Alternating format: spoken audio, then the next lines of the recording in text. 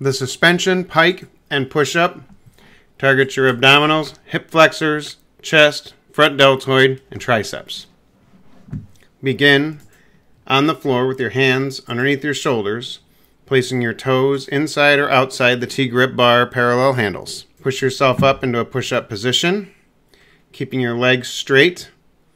Pike your hips up towards the ceiling, then lower back down in a controlled fashion. Then lower your body down and touch your chest to the floor with a push-up, and push yourself back up to the original position.